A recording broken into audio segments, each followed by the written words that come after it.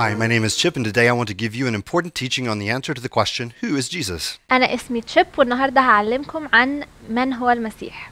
I'm going to give you a teaching today from the Bible, Exodus chapter 36. هندرس النهاردة من الكتاب المقدس في خروج 36. In this part of the Bible, God gives His people special instructions about how to build a tent for worship. في الجزء ده من الكتاب الرب بيطلب من الشعب إسرائيل إنهم يبنوا له خيمة علشان يسجدوا له فيها. He told them to make the tent out of 3 special colors.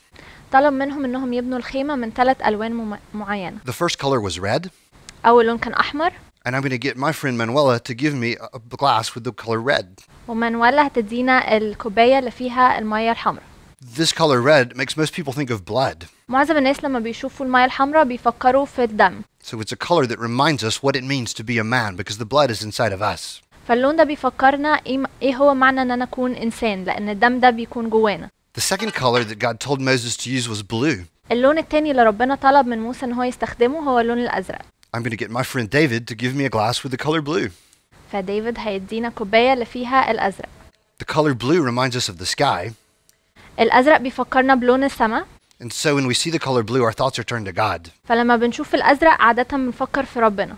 Red is the color of man and blue is the color of God. فالأحمر هو لون الإنسان والأزرق هو لون الله. So what do you think the third color was for the curtains of the worship place?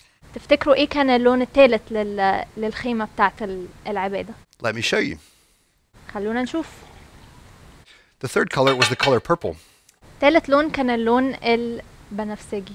which is the combination of red and blue. وده لما بتحط الأزرق على الأحمر مع بعض بيعمل لون. Even as old times as Exodus, God wanted people to understand that Jesus, His Son, would be both man and God. حتى زمان وقت الخروج الرب كان عايز الناس تفهم ان يسوع هيكون انسان واله. The third color, purple, is the combination of these two perfectly joined together. فاللون الثالث البنفسجي هو الاثنين دول مخلوطين على بعض. And it's interesting that in many parts of the world, purple is considered to be a royal color. والحاجة اللطيفة ان في اجزاء كتيرة من العالم اللون البنفسجي ده هو لون الملكي. Which is very appropriate as we remember our Lord Jesus. ودي حاجة طبعا مناسبة جدا واحنا بنفتكر يسوع المسيح. Please remember, Jesus wasn't only a man. طبعا افتكروا ان يسوع ما كانش بس انسان. He wasn't only God. وما كانش بس اله. He was both God and man. لكنه كان الاثنين مع بعض. And this is the message for us in Exodus 36. ودي الرسالة بتاعتنا في خروج 36. Thank you to my friends for helping me today. شكرا على انكم ساعدتونا النهارده. And thanks to you for listening. وميرسي ليكم.